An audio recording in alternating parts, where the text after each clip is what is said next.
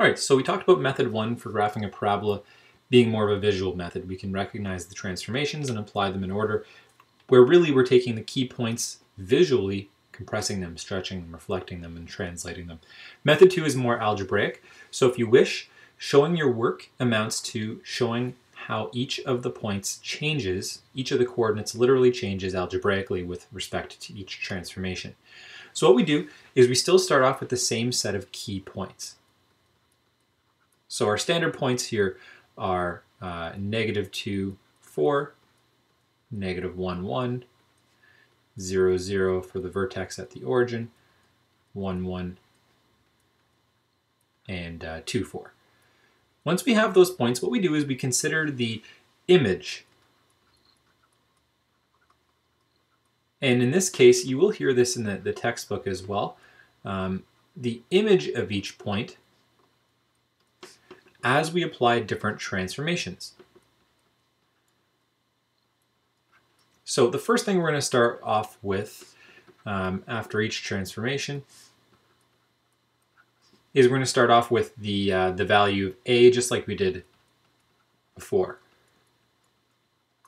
So we're going to take the value of a being 2, and because a is equal to 2, what that means visually, when we think back to that in green, what we did was we vertically stretched the parabola.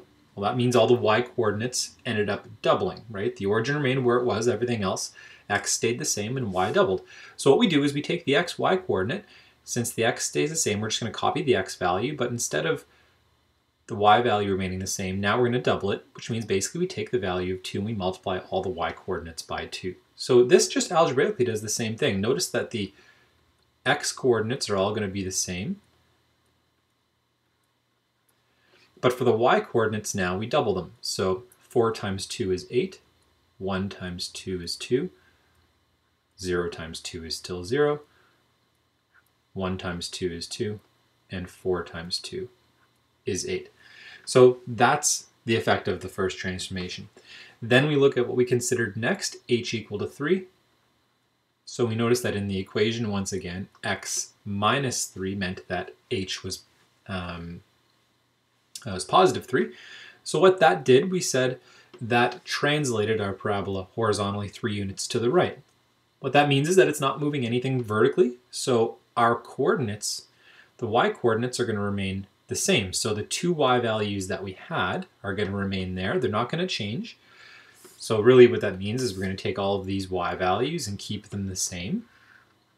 However, what does change is that because we're translating the parabola 3 units to the right, we're taking the x value and we're adding 3 to each x value.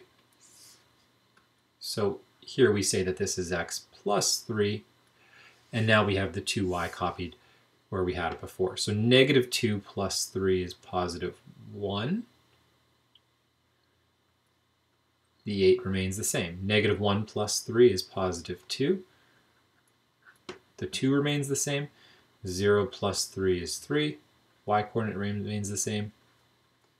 And then the remaining ones. And we can see that the x coordinates are all in order now.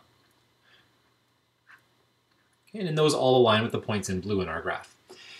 And last but not least, we said that k was equal to -4. So the last step, you could imagine where we're going here, means we're going to take the x values that we had, and they're going to remain the same. So all the x coordinates are at the same location. Now the 2 y values, or the value of y that's been doubled, is now going to drop by 4. So since we're translating this downward, it means we're going to subtract 4 from all the y values. So once again, x value stays the same, y value is 4 less than it was.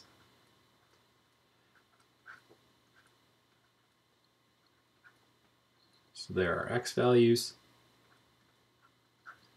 -4, -2, and in this case, 8 minus 4 is 4. So we should notice that each of these points corresponds to one of the points on our final parabola here. And that's what we notice. So here's the point 5, 4. The point 4, -2 is right here, and so on.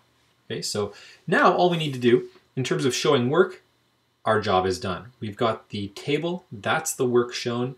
Now we can go ahead and plot these points, and that's what I'm going to do here. So this amounts simply to taking the last column,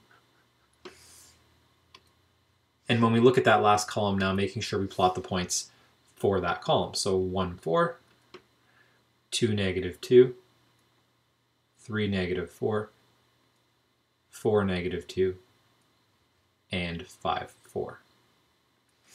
And we have those points. We can draw a parabola through them. As always, you should label your graph with the equation of your parabola. So in this case, once again, it's the same thing, y equals 2x minus 3 squared minus 4.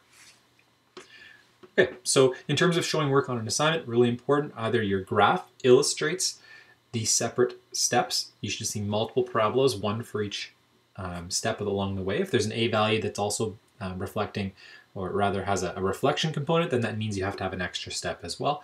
Either show that for work, or if you are going to do it this route, second option is make sure you include the table.